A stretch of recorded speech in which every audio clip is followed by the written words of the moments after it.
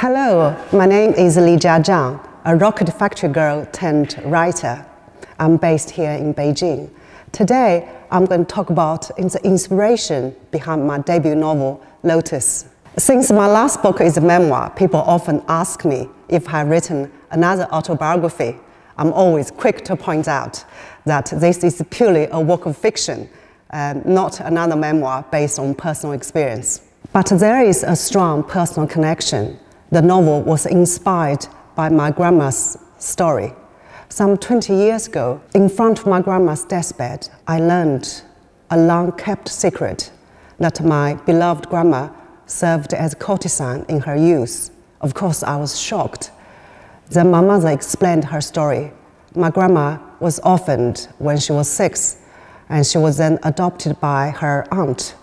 At 14, when she blossomed into a beautiful young woman, the uncle sold her into a brothel. Ever since then, I've become fascinated with prostitution, as I often wondered how my grandmother coped in her brothel behind lit-up red lanterns. Grandma's fate was a common one for a poor orphan at that time.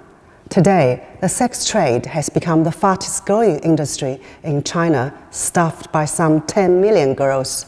Though it is illegal, it is difficult to ignore. Once during a reporting trip to Shenzhen, I walked into a salon. One of the 3 giggling girls in revealing dresses told me they didn't know how to cut hair. I looked down the floor and saw no hair shavings. It then dawned on me what kind of establishment it was. After all, we were in Shenzhen, China's capital of sins. I chatted with the girls and learned they were all migrant workers from China's poor hinterland. The youngest was in her early teens, the same age as my grandma started out. How did the girls end up here? I wondered. And how did they reconcile the trade with their conservative upbringing?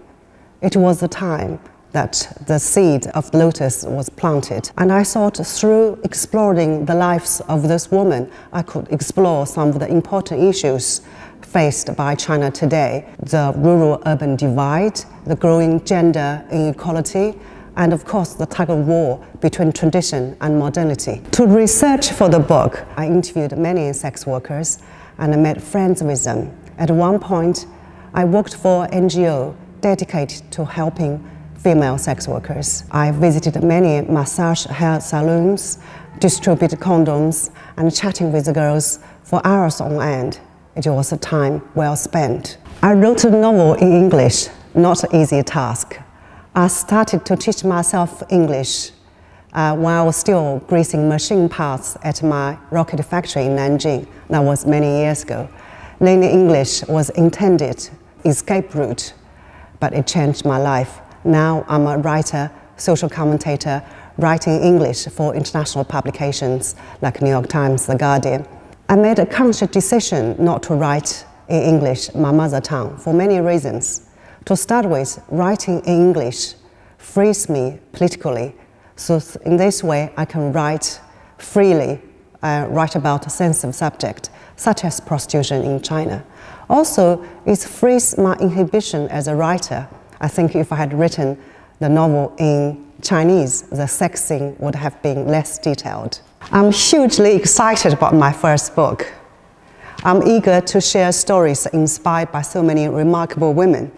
The lead character, Lotus, is not based on the story of my grandmother, but both women are strong, resilient, and both are survivors. In a way, this book is a tribute to my grandmother, who was the most special person in my life. Thank you for watching. 谢谢。